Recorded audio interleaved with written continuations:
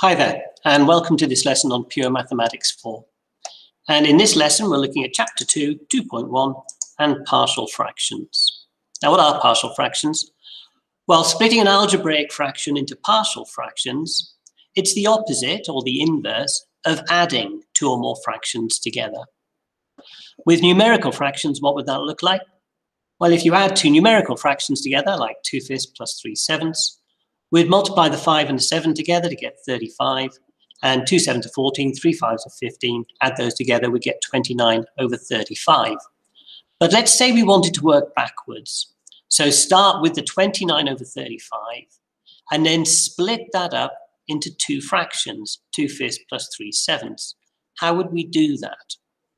So working backwards and starting with 29 over 35, we could factorize the denominator. Getting 29 over 35 is the same thing as 29 over 5 times by 7.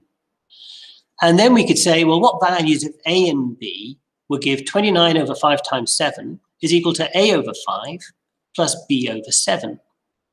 And hopefully we'll be able to work out that a is 2 and b is 3, which would say that 29 over 5 times 7 can be split up into 2/5 plus 3/7.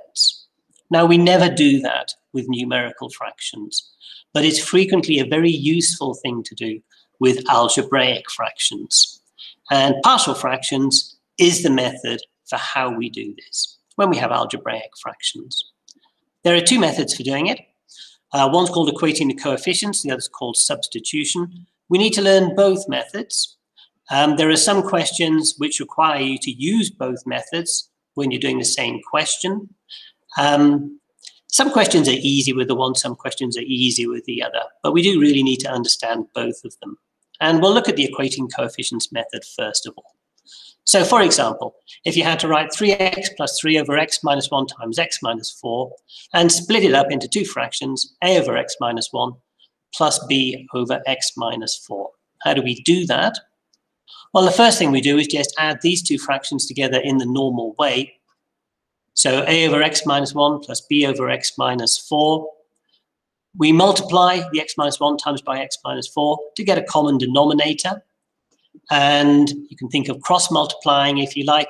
Essentially what's happening is we do a times by the x minus 4 to get this term, and b times by the x minus 1 to get the other term. And then once we've done that, we multiply the brackets in the numerator, we collect terms, and we let it equal the fraction in the question. So 3x plus 3 over x minus 1 times x minus 4 is equal to this, where we've multiplied out these brackets to get ax minus 4a plus bx minus b. Then we collect together the terms on the right-hand side. So in the numerator on the right-hand side, we get a plus b times by x, and for the constant term, we get minus 4a minus b. And then equating coefficients is what happens next. So the denominators are the same on both fractions. That means if the fractions are equal to each other, the numerators must be the same as each other as well.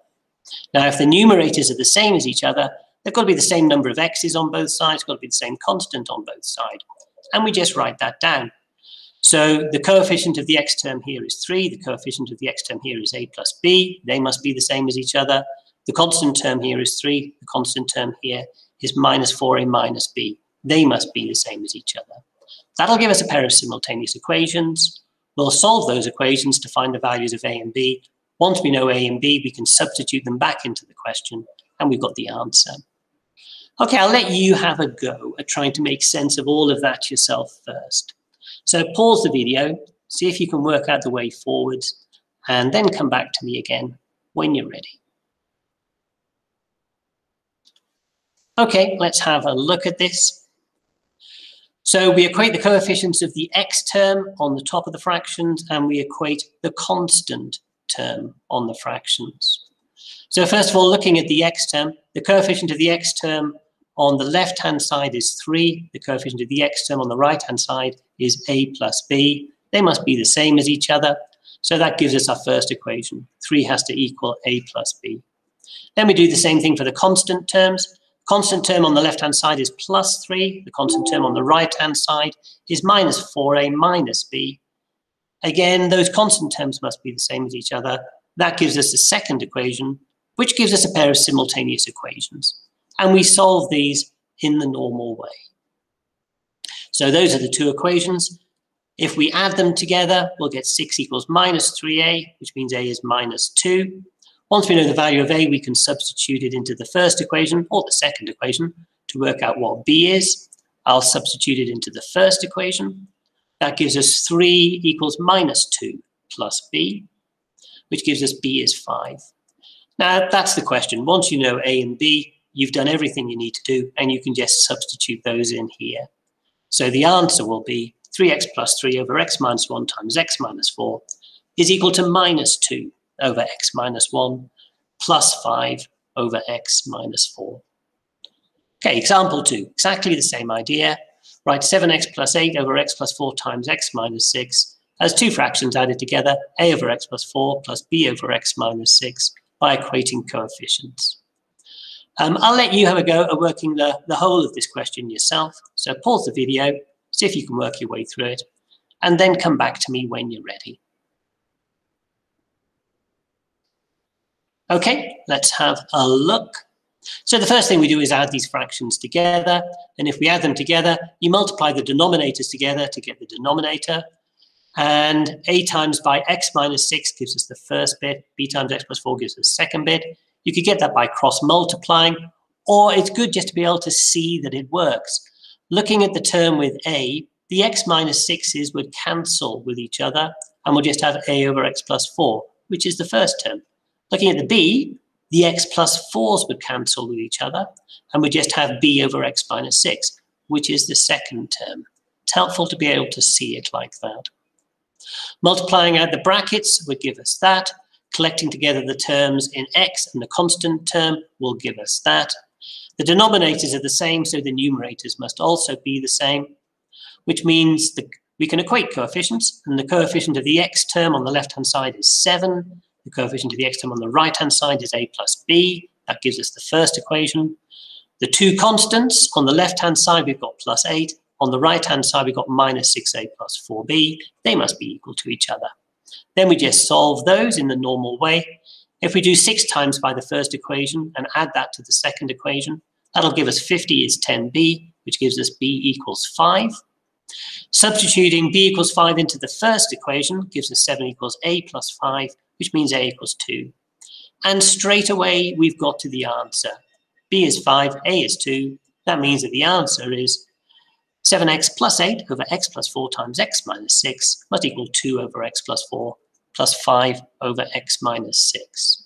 So that's the method of equating coefficients. We'll now have a look at how you would do those two questions by using the substitution method. Now, if anything, you've done the harder method. Substitution is nearly always an easier method for doing these questions, especially when you have 3 fractions added together or more complex questions. So you've done the more difficult one. This is probably the easier one. The way we get started is exactly the same. We add these 2 fractions together, and that'll give us a into x minus 4 plus b into x minus 1 over x minus 1 times x minus 4. But we don't multiply out the brackets. What we do instead is we choose values of x, which will simplify the 2 numerators. So on the left-hand side, we've got 3x plus 3. On the right-hand side, we've got this. If we choose to use x equals 4, and bear in mind, this works for any value of x. It works for every value of x. So we can choose any value of x we want to, and it will work. So if we choose x equals 4, we'll get 3 times 4 plus 3 on the left-hand side. And then we'll get a into 4 minus 4 here, and b into 4 minus 1 here. And the reason why we've chosen 4 is it because it makes this bracket equal to 0. So we choose x equals 4 to make this bracket 0. This term will vanish. We can just work out b straight away.